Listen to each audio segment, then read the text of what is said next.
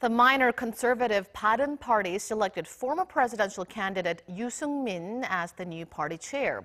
In the party's national convention this morning, Yoo got nearly 57% of votes, winning the six-way race. He's back on the front line for the first time in 6 months following his defeat in the May presidential election. In his acceptance speech, Yoo vowed to foster internal unity and push ahead with the party's drive to pursue new conservatism. The chair position had been vacant after former leader Lee Hye-hoo stepped down over graft allegations. The new leader faces the task of boosting solidarity among its members following the defection of 8 lawmakers to the Liberty Korea Party, which it splintered from 10 months ago. The defection stripped the Bareun Party of its negotiating bloc status, which requires a minimum of 20 seats in the National Assembly.